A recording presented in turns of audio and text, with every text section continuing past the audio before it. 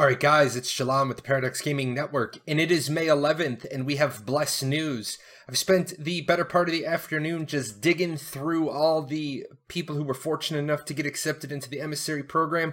They were out at San Francisco today at that press conference.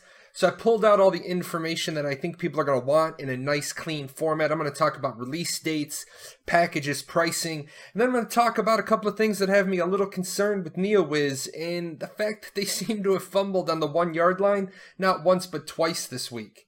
So let's get into that. Like I said, dates, packaging, pricing, and some really bad out-of-the-gate stuff. I'm hoping they can turn some of this around. Get into those dates. Yes, Bless Online for Steam will release in the month of May. Unfortunately, it's going to release on 30 May, which is a Wednesday.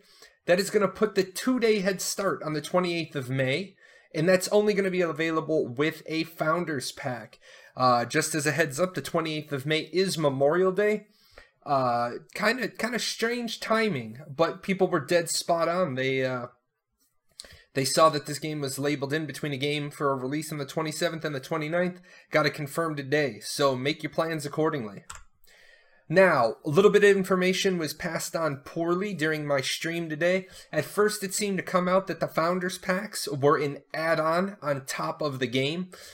Turns out that is incorrect. The Founders Packs do, in fact, contain a copy of the game and then some extras. Just so people know, there is no early download. This is a Steam policy, according to Neowiz. Now, I'm going to challenge that statement because I downloaded BattleTech a day early, and then I had to do like a same-day release short patch. So I don't know where the no early download is coming from. Like I said, I downloaded BattleTech the night before. I also can say that this premium membership is $14.99 a month. We're going to talk about this later. And then 400 of the Lumina, the Cash App currency, is $10. Now, the reason why those are on this slide, I'm going to talk about them again, is I want to do the price pointing. And as you can see, the game itself is $29.99, so you got to factor that in. With the Collector's Edition, you get that free copy, and the free copy also gets the early access, just as a heads up. But if you notice the premium membership at $14.99 and then the store credits, really putting your standard edition at about a $5 gain.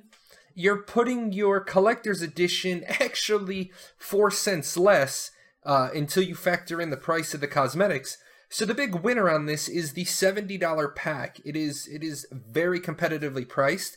For those of you that would think to yourself, oh, about the $200 pack and I'll be able to give away the other key, you're actually financially better off buying 2 deluxe editions. So just on that heads up. Now, again, if you're going for all the cosmetics, you're of course going to want the collector's edition. And really, $199 really caught me off guard. That's triggering my spidey senses a little bit that it's at $199. Pretty big cash grab for this game. The pricing, like I said, $29.99 is the buy to play price. This monthly subscription is optional. We need to get some more details on this, really. It is confirmed that you get cosmetics. It is confirmed that there are some XP boost items. Really strange. Again, it's another one of those things that's really kind of triggering me a little bit that it wasn't featured at the press release at the press conference today. This close to go time, it should have been a full feature. Now, we've seen this in another game that I've covered recently where they did a little trickaroo, little shell game right at the end. And then apparently the monthly subscription adds items into the cash shop. So let's go to the cash shop, and $10 for those 400 credits. Don't know if there's going to be bulk pricing with a discount. We really do need more details what's in the shop. There's been some contradictory statements made, and those are the things that start to pile up. These are all the dropped passes of the week. Some people have been adamantly yelling at me all day today that it's only cosmetics. Well, I already know that it's going to have boosts. Neowiz has already said it. We found out today that inventory expansions are going to be via premium.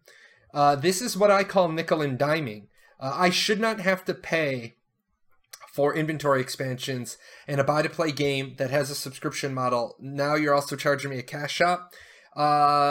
Little unethical. You all know that I use the menu analogy, and you get to order 2 meats off the menu. You get to be a box price. You get to be a submodel. You get to be a cash shop. You get to pick 2. When you start picking 3, I start to question your motives. And it may have PvP tokens in it. These are all things, it's really difficult to wade through the information. But this comes straight from them. Will there be an in-game store? Will it be pay to win? Yes, there will be an in-game store. We will offer cosmetic equipment, skins, awesome mounts and pets. Well, that right there means that it's not just cosmetics.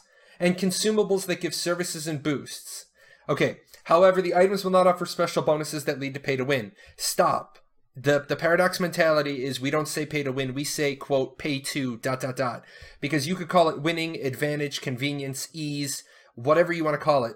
66% of it is already in agreement. We're saying it's pay to. How much of the advantage? That's the subjective piece. So I'm really concerned. I have concerns now. Jalan has concerns. So believe nothing until we see it. Really, really concerned about the cash shop. Okay, I want to talk about some important notes now. Just a couple of real quick things. Number 1, no player-to-player trading. I know this is a deal breaker for some players. Some players just will not play a game with this system in place. So I want you to know before you drop down $30 on the game, no player-to-player trading. Concerned about this too. They said that the cash shop items can't be traded. So I don't know why you would have to eliminate all player-to-player trading. Again, gonna have to dig into more for the why behind this. I know I just talked about it a second ago. Inventory is expanded via premium. This is another sticking point for people. I'm one of those people. I don't like being nickeled and dimed. I think this is a huge mistake. And then the servers. I want people to know that normally in a North American game, the servers are located in California, Texas, somewhere centrally located. This time around, they're located in Virginia. A little odd to me, little odd. And for Europe, they are in Frankfurt. So just so you guys know, for your ping dependency. Now, fumbling on the 1-yard line twice in 1 week. This is big, man. This goes to show that I don't quite understand what's going on with Neowiz, but they definitely don't have everyone on the same page of the playbook. First and foremost, I talked about this in my show today, but this is how I feel that Neowiz did their emissary program. Now, I didn't get accepted to the emissary program. I didn't really expect that I would get. I'm a small channel, but they built their pyramid upside down. And whenever you try to build a pyramid, just model it after the Egyptians, man. They got it right the first time. What they've done is they've done their marketing strategy to have a big name streamer on the top. They've got Soda Poppin', and they're going to then have big name to go and cast a wide net. And then they're going to have a big streamer stable. And then at the very bottom, onto the point, they have content creators. The problem with this is that you're not really leaving yourself a lot of room to build a community. Because what's going to happen is the big guy, he's going to leave. Your streamers, they're going to go to the next big thing. Because streamers are different from content creators. Streamers go to where they can make money. Now, here's your other problem. And this is your fumble. Chance is not coming to Bless. His name has been removed. Neowiz got trolled, man. They got trolled. I would think that this is a big embarrassment. This is a lot of egg on the face. Are you telling me that you saw a 1.9 million follower streamer wanted to be in your emissary program and you didn't reach out to him, court him, talk to him, work hand deal with him, handshake deals? This doesn't speak well for your public relations. This is a big fall on your face. Some of the other emissaries that they have absolutely don't understand what those people are doing in an MMORPG emissary program. They're first-person shooter players, completely different audience. They've got people who are on audio recordings saying that they weren't even going to play the game. Now they have to play the game because they've been accepted to the program. Honestly, if you gave a damn about your emissary program, those clips would then lead to those people being removed immediately and showing that you actually want to have a content creator program. because this is what it should look like. You have your big name on the top. Now, obviously, we know Soda Poppin's not going to be there, but you have your big name streamer. Then you have a smaller streamer stable, and then you have content creators on the bottom. And here's why. You're going to have your main headliner that's going to show up at your game, wave a couple of times, shake their hat, sign a few autographs. They're going to have their show where they maybe spend 30 minutes talking about your game. And that's that big media arc. That's that big net. People who follow the streamer who don't necessarily always play the same game he does, you get that game out in front of a lot of people. Next, you've got your stable of people, your streamer stable. They're going to play until the next big thing because streamers are there to increase their audience size. And then finally, you got your content creators. And these are the people that you work a handshake deal with. They're going to play your game anyway. They're people like me. I'm not an emissary. I'm not a content creator. I'm still making content today. But you help me grow. I help you grow. I will be doing Bless 101. I did Arcade 101. If I feel that you're worth working with, I'll work with you. If I don't feel that you're worth working with, I don't have to work with you. It's one of those, if we're not on the same page, then we're not on the same page.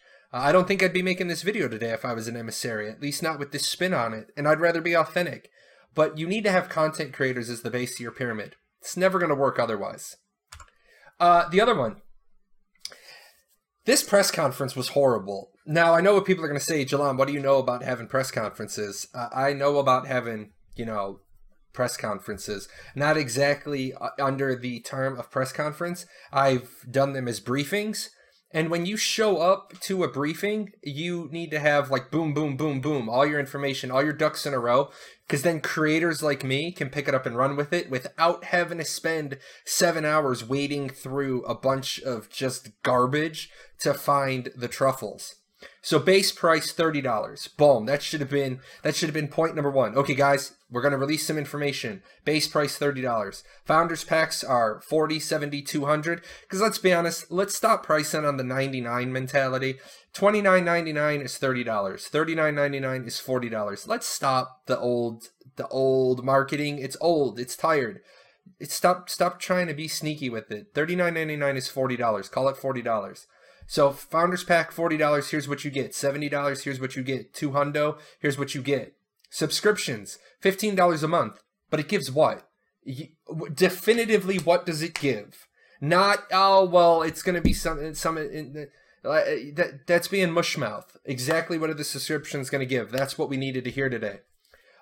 Credits, Lumina, Cash App currency, $10 per 400. But what precisely is in the Cash Shop? No mushmouth, no quibbling. Tell me what's in it. I get this bad fear that we're going to get, this on launch day. We can't see all of the details about everything until the 28th. Bad play, bad move. And then today, you can't have spoilers and leaks and then not immediately address them. I don't know why companies even have leaks of this magnitude. How does your pricing get out there on your webpage ahead of time? You don't accidentally post something on a web page.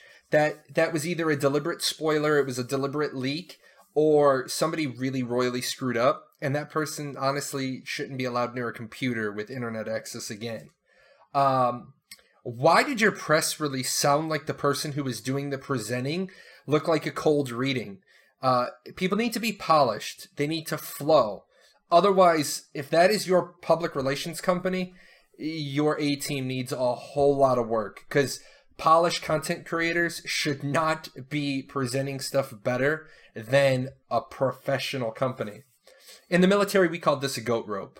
Today's press conference, just the way they treated the streamers, not letting them go, not getting them into a rhythm, horrible thing, man. Go watch that footage for yourself. You got to see it. It's just bad. And that's all I got today, guys. I wanted to get just a clear, definitive video out today so that people had the pricing, the dates, all those things, the pedigree information. If you want to talk more, here's all the ways to get in touch with me. Shoot me an email. Get me on Discord. That's the easiest. Jalan #8446. Or jump into my Discord. Go to my webpage. Go to my Twitch channel. You can get into my Discord that way. Or there is the link right there. Join me on Wednesdays and Fridays on Paradoxical Impressions. That is my Twitch show. If you check out my show today, you'll see the video of a lot of Bless talk, and then I'll be cross-posting that when my timer is up. And then, as always, guys, thank you to all my my sponsors. I'm going to be going to Bless. I made that decision this afternoon, so I will be giving away probably 2 copies of Bless, maybe 3. I'm going to give one away via YouTube. Let me get through the weekend and figure out how I'm going to do that one, but I will definitely give away a copy of Bless. Other than that, guys, take care, and I will see you on Wednesday at Paradoxical Impressions. Hey!